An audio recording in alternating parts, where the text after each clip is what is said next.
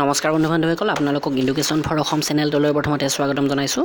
আজি মই আপোনালোকৰ বাবে এটা সেশন লৈ আহিছোঁ যিটো হৈছে ব্ৰেণ্ড এম্বেছেডৰ্ছ অৰ্থাৎ যিটো দুধ বুলি ক'ব পাৰোঁ আমি বিভিন্ন ধৰণৰ ব্ৰেণ্ডৰ দুধবিলাকৰ নাম।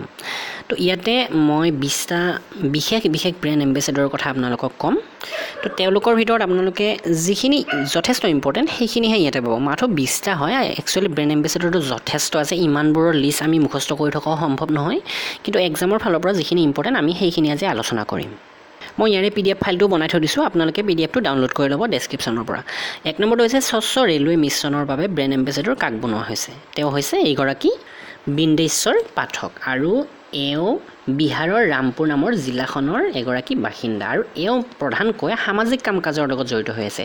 1991 চনত পদ্মভূষণ পুৰস্কাৰ এওঁ পাইছিলে, সেইকাৰণে এইটো যথেষ্ট ইম্পৰ্টেণ্ট আৰু এওঁ যথেষ্ট অন্য পুৰস্কাৰো পাইছে।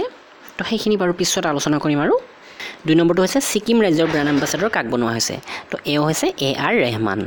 AR ৰেহমানকতো বাৰু সকলোৱে চিনি পায়েই। তো এওঁক ছিকিমৰ ব্ৰেণ্ড এম্বেছেডৰ বনোৱা হৈছে। এওঁ হৈছে এগৰাকী সংগীতজ্ঞ আৰু অস্কাৰ পাইছে এওঁ যিগৰাকী প্ৰথম ভাৰতীয়, অস্কাৰ পোৱা প্ৰথম ভাৰতীয়। স্লামডগ মিলিয়নেয়াৰ নামৰ ছবিখনত গান গোৱাৰ বাবে এওঁ অস্কাৰ পাইছিলে, লগতে গ্ৰেমি পুৰস্কাৰো পাইছিলে। আৰু এওঁক এটা উপাধি দিছিলে এখন পপুলাৰ বাতৰি কাকতে। সেই উপাধিটো আপোনালোকে মনত ৰাখক, Mozart of Madras. Mozart of Madras. Reliance Jio' কোম্পানীৰ ব্ৰেণ্ড এম্বেছেডৰ কাক বনোৱা হৈছে। তো ৰিলায়েন্স জিঅ' যেতিয়া ফাৰ্ষ্ট ওলাইছিল আপোনালোকে নিশ্চয় শ্বাহৰুখ খানক দেখা পাইছিলে এডভাৰটাইজমেণ্টবোৰক। তো শ্বাহৰুখ খানক ৰিলায়েন্স জিঅ'ৰ ব্ৰেণ্ড এম্বেছেডৰ বনোৱা হৈছিলে। তাৰোপৰি এওঁ অন্য এটা ব্ৰেণ্ডৰো এম্বেছেডৰ হয়, হুণ্ডাই মটৰ কাৰৰ ব্ৰেণ্ড এম্বেছেডৰ এওঁ। 4 নম্বৰটো হৈছে ইণ্ডিগো পেণ্টৰ ব্ৰেণ্ড এম্বেছেডৰ কাক বনোৱা হৈছে। ইণ্ডিগো পেণ্টৰ ব্ৰেণ্ড এম্বেছেডৰ হৈছে মহেন্দ্ৰ সিং ধোনী আৰু এওঁ আমাৰ ভাৰতীয় ক্ৰিকেট দলৰ পূৰ্বৰ কেপ্টেইন আছিলে। 2011 চনৰ যি ৱৰ্ল্ড কাপ হৈছিলে তাতে এওঁ আমাক বিশ্বকাপ ক্ৰিকেটত ৱৰ্ল্ড কাপ জিকাইছিলে। তো 5 নম্বৰটো হৈছে অতুলনীয় ভাৰতৰ ব্ৰেণ্ড এম্বেছেডৰ কাক বনোৱা হৈছে। অতুলনীয় ভাৰত অৰ্থাৎ ইনক্ৰেডিবল ইণ্ডিয়া, ইয়াৰ ব্ৰেণ্ড এম্বেছেডৰ হৈছে আমাৰ মহামান্য প্ৰধানমন্ত্ৰীদেৱ নৰেন্দ্ৰ মোদীদেৱ। ইয়াৰ পিছৰটো হৈছে দৰৱাজা বন্ধ অভিযানৰ বাবে ব্ৰেণ্ড এম্বেছেডৰ কাক বনোৱা হৈছে। অক্ষয় কুমাৰ বুলি ক'ব পাৰে। আৰু এওঁক কেতিয়া ব্ৰেণ্ড এম্বেছেডৰ বনোৱা হৈছিলে, টয়লেট চিনেমাখন যেতিয়া ওলাইছিলে সেই সময়তে এই অভিযানটোৰ ব্ৰেণ্ড এম্বেছেডৰ এওঁক বনোৱা হৈছিলে। অসমৰ খেল বিভাগৰ ব্ৰেণ্ড এম্বেছেডৰ কাক বনোৱা হৈছে। তো এইটো নিশ্চয় জানে আপোনালোকে, কিছুদিন আগতে হিমা দাসক নিযুক্ত কৰা হৈছে এই ক্ষেত্ৰত। আৰু এওঁ IAAF ৱৰ্ল্ড আণ্ডাৰ-20 চেম্পিয়নশ্বিপত সোণৰ পদক জিকিছিলে, আমাৰ গৌৰৱ অসম হিমা দাস। স্বচ্ছ সাথী কাৰ্যক্ৰমৰ ব্ৰেণ্ড এম্বেছেডৰ কাক বনোৱা হৈছে। তো এই যিটো কাৰ্যক্ৰম অভিযান ইয়াৰ ব্ৰেণ্ড এম্বেছেডৰ হৈছে দিয়া মিৰ্জা। পাকিস্তান ক্ৰিকেট বৰ্ডৰ ব্ৰেণ্ড এম্বেছেডৰ কাক বনোৱা হৈছে। পাকিস্তান ক্ৰিকেট বৰ্ডৰ ব্ৰেণ্ড এম্বেছেডৰ হৈছে শ্বইব আখতাৰ আৰু এওঁ বিশ্বৰ ফাষ্ট বলাৰ আছিলে, আটাইতকৈ ফাষ্ট বলাৰ আছিলে। 18 আগষ্টত এটা ইম্পৰ্টেণ্ট পইণ্ট হয় যে এই অলৰেডি ৰেলৱে এক্সামত আহিছে প্ৰথম দিনাই পাকিস্তানৰ নতুন প্ৰাইম মিনিষ্টাৰ কোন। তেওঁ 18 আগষ্টত শপত লৈছিলে, তেওঁৰ নাম হৈছে ইমৰান খান। তো সেইটো মনত ৰাখিবলগীয়া কথা। পূৰ্বাঞ্চলৰ ব্ৰেণ্ড এম্বেছেডৰ কাক বনোৱা হৈছে। পূৰ্বাঞ্চলৰ ব্ৰেণ্ড এম্বেছেডৰ বনোৱা হৈছে MC মেৰী কমক। MC মেৰী কমে 5 বাৰ ৱৰ্ল্ড বক্সিং চেম্পিয়নশ্বিপ জিকিছে আৰু 2014 চনৰ যি এছিয়ান গেমছ হৈছিলে তাতে সোণৰ পদক লাভ কৰিছিলে। দক্ষিণ কোৰিয়াত হৈছিলে 2014 চনৰ এছিয়ান গেমছ আৰু এইবাৰ ক'ত হৈ গ'ল, ইণ্ডোনেছিয়াত হৈ গ'ল। ভিভ' কোম্পানীৰ ব্ৰেণ্ড এম্বেছেডৰ কাক বনোৱা হৈছে। ভিভ' কোম্পানী নিশ্চয় জানে, আমিৰ খানক বনোৱা হৈছে ইয়াৰ brand ambassador. Airlines বিস্তাৰাৰ brand ambassador কাক বনোৱা হৈছে দীপিকা পাডুকনক।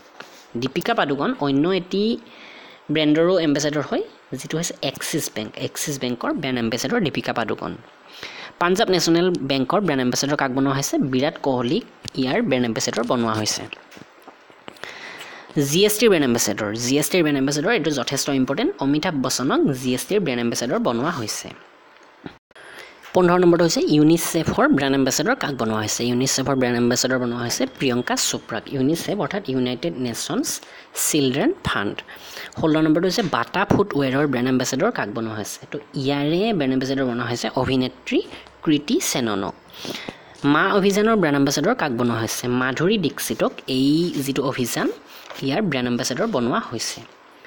ইয়াৰ পিছৰটো হৈছে ৰেমিট টু ইণ্ডিয়াৰ ব্ৰেণ্ড এম্বেচেডৰ কাক বনোৱা হৈছে বিৰাট কোহলিকে বনোৱা হৈছে তো এগৰাকীকে ভালেকেইটা প্ৰগ্ৰেমৰ ব্ৰেণ্ড এম্বেচেডৰ বনোৱা হয় একচুৱেলি তো এই যিটো ৰেমিট টু ইণ্ডিয়া এইটো হৈছে এটা অনলাইন মানি ট্ৰেন্সফাৰৰ পৰ্টেল আপুনি ইয়াৰ জৰিয়তে অনলাইন যোগে পইচাৰ পঠাব পাৰিব 19 নম্বৰটো হৈছে স্বচ্ছ অভ্যাস স্বচ্ছ ভাৰত তো এইটো অভিযানৰ ব্ৰেণ্ড এম্বেচেডৰ কাক বনোৱা হৈছে ৰাজল দেৱগন এই ৰাজল নহয় একচুৱেলি এইটো লিখাত ভুল হৈ গৈছে মোৰ কাজল দেৱগন হয় কাজল অজয় দেৱগনৰ ৱাইফ হয় তো এওক এই স্বচ্ছ অভ্যাস স্বচ্ছ ভাৰত অভিযানটোৰ ব্ৰেণ্ড এম্বেচেডৰ বনোৱা হৈছে তো এইটো আপোনালোকে শুদ্ধ কৰি ল'ব কাজল দেৱগন আজিৰ লাষ্ট প্ৰশ্নটো হৈছে তেলেগু টাইগাৰ্ছৰ ব্ৰেণ্ড এম্বেচেডৰ কাক বনোৱা হৈছে তো ৰাণা ডগ্গুৱতীক এই তেলেগু টাইগাৰ্ছৰ ব্ৰেণ্ড এম্বেচেডৰ বনোৱা হৈছে এওঁ এই ৰাণা ডগ্গুৱতীয়ে এই বাহুবলী চিনেমাখনত নিগেটিভ ৰোল প্লে কৰিছিলে